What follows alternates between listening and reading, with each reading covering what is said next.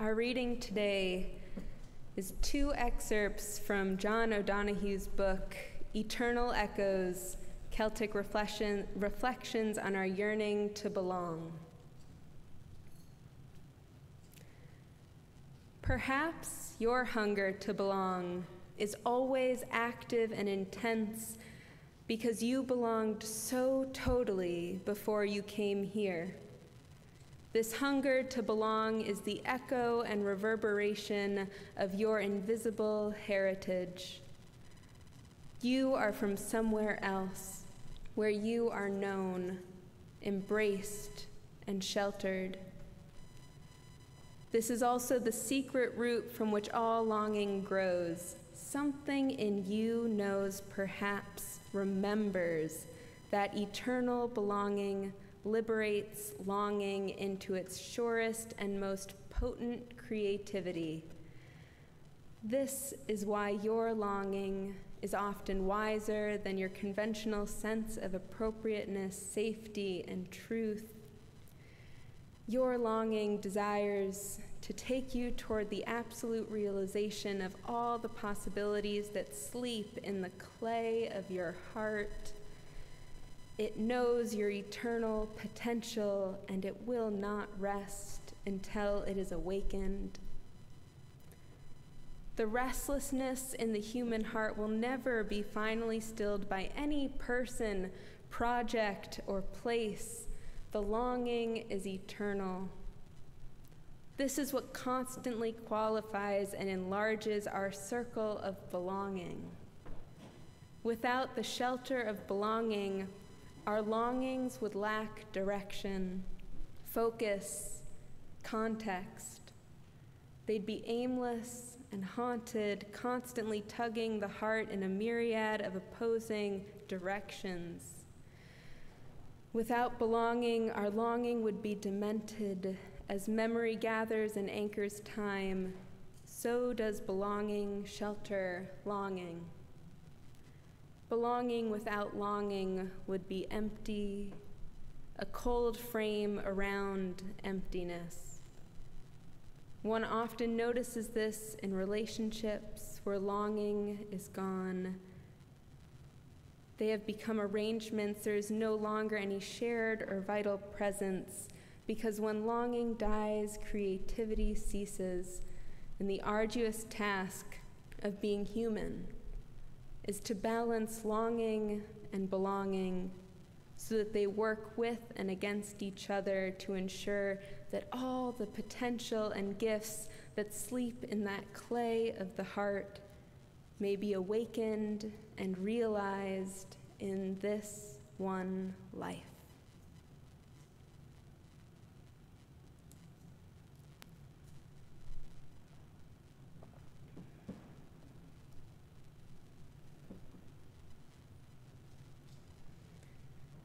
How do we belong here? How do we make this a place of belonging, where our longings can find direction and come to fruition? I find myself deeply moved by the question of belonging, and my heart aches when I hear people who feel the answer is always out of reach.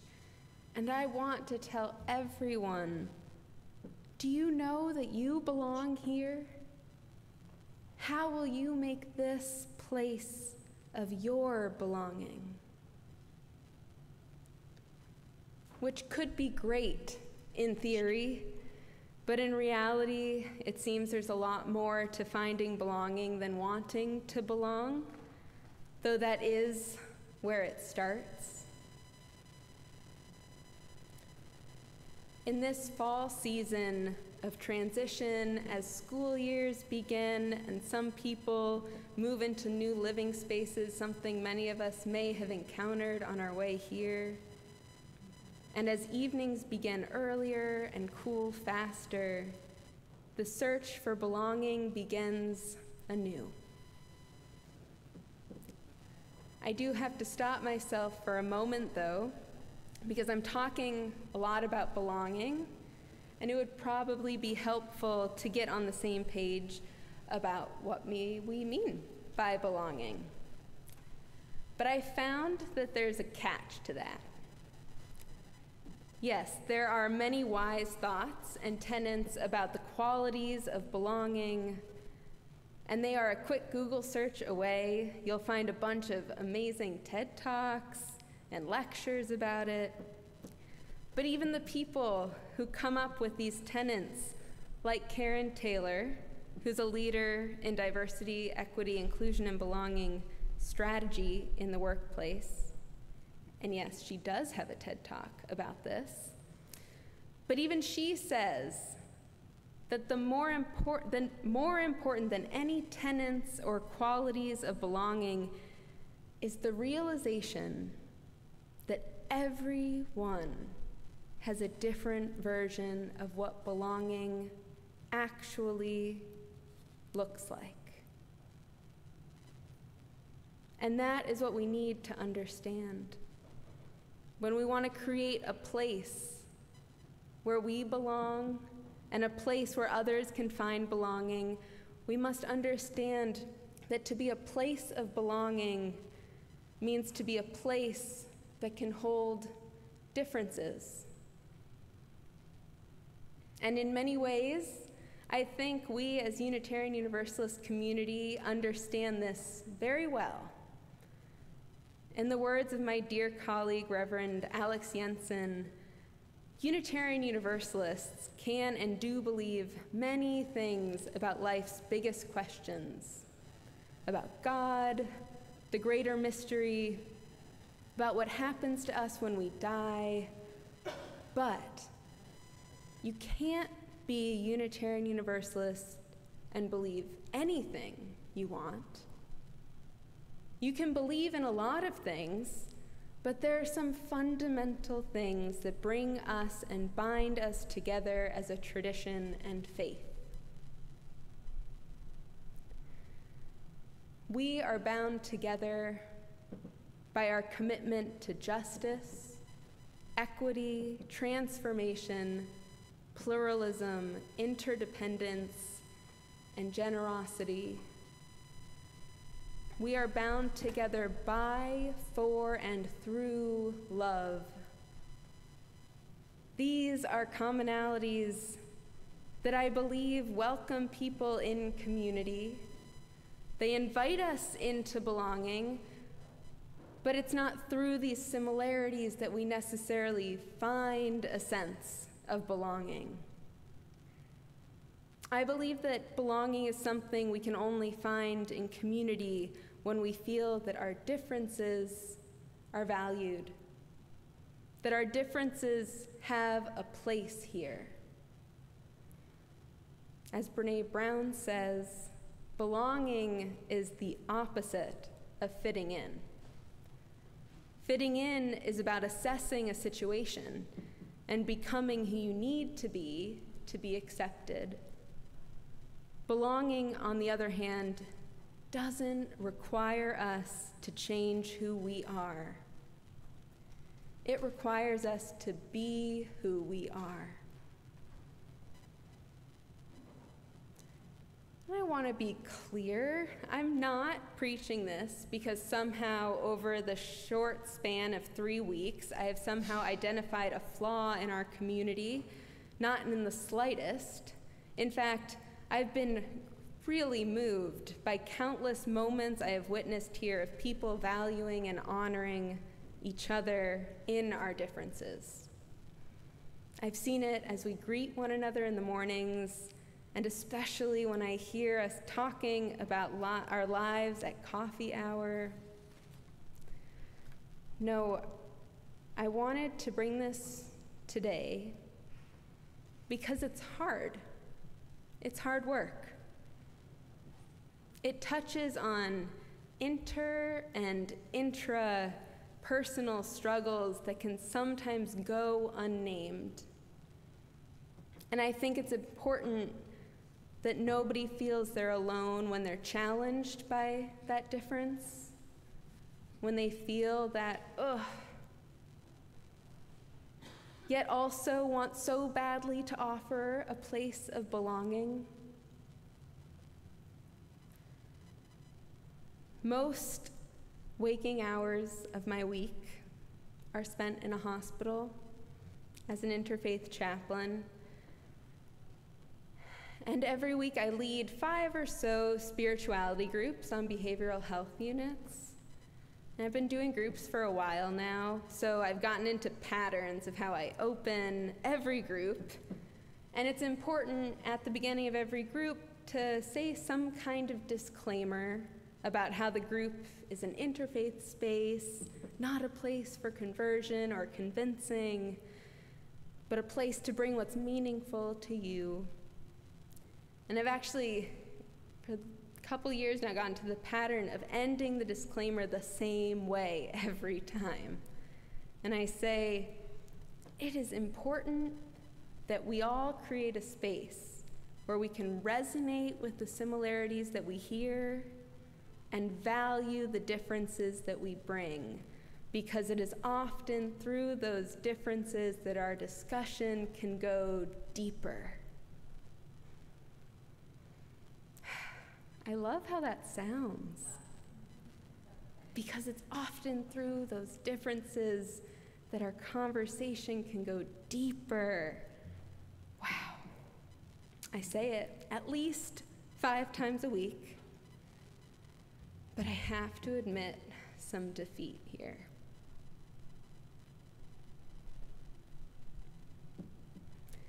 It's often so much easier to allow for similarities to deepen the discussion. Oh, it sounds like you both find comfort in prayer. Wow, there are a lot of people in here that feel it's strengthening to be part of community. How does it feel to hear that that's so important to others? And we could talk for hours about that. And then there are times when I say, this is powerful. It sounds like each of you bring really different experiences of spirituality and religion. And then whatever questioning prompt I bring next is going to be doing a lot of work. And more often than not, it will lead to silence. Because difference is actually a pretty hard place to meet. I noticed a similar reaction within myself when I met with difference. I often react to it in a way I don't find useful. I notice I'm more likely to remain quiet, sitting back, concerned that I don't want to say the wrong thing. I don't want to push someone away by naming the difference. But that doesn't really work. And what I've come to realize more and more is that it's actively hurting someone's opportunity to feel belonging when I can't value the differences being brought to the table. And I mean, building a community of belonging certainly doesn't mean we say whatever we want or name everything we see. In fact, it means we choose to be caring and thoughtful about what we say to each other. And it also means that this is a place of accountability. But it's also important to find our language about how we want to value the differences among us. It's important to find a language of belonging that helps us value difference. Because ultimately, we are all bringing difference one way or another. We have different beliefs, backgrounds, different races, ethnicities, ages, different classes and community statuses, different senses of purpose in this world, different longings. I suppose a commonality of all these differences and how they impact each of us individually is that they are impacted by social structures of power. Racism, classism, xenophobia, ableism, sexism. And we know how important it is to value how those structures of power impact our lives differently. Just the same, those structures of power that determine how we are impacted by our differences can also shape our longings and what it will look like to feel belonging. Our relationship to power impacts what helps us feel like we belong. And these structures of power thrive in silence. Let us not let them thrive in this community. By continuing to do the work of naming their impact. And perhaps we can find a language of belonging, a language of valuing difference, so that we can be a community where difference invites us deeper into conversation. And if you marvel at the ways we already do this, I wonder, are there ways that we can do it better? Belonging is the work of community in community, and it comes from something so deeply personal within each of us. As we heard in the reading from John O'Donohue today, longing is eternal. It's what constantly qualifies and enlarges our circles of belonging.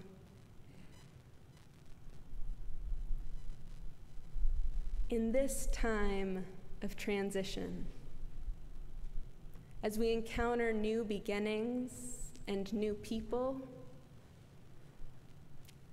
I invite you to notice what makes you feel like you belong. And perhaps that could lead to some curiosity about what others feel that they belong and what they need to feel that they belong. Ultimately, I think if we can be curious, we can learn what it takes to meet people in all our differences. We can realize that we want to belong because we don't want to feel like we are carrying our troubles and the troubles of this world alone. And that shared longing is something to be curious about. Though in our differences we can sometimes feel alone, in the words of poet Rosemary Watola Tromer, if it's true we are alone together. The way blades of grass are alone but exist as a field. Sometimes I feel it. The green fuse that ignites us, the wild thrum that unites us, an inner hum that reminds us of our shared humanity. Just as 35 trillion red blood cells join in one body to become one blood, just as 136,000 notes make up one symphony. Alone as we are, our small voices weave into one big conversation. Our actions are essential to the one infinite story of what is to be alive. When we feel alone, we belong to the grand communion of those who sometimes feel alone. We are the dust that hopes, a rising dust, a thrill of dust, the dust that dances in the light with all other dust, the dust that makes the world.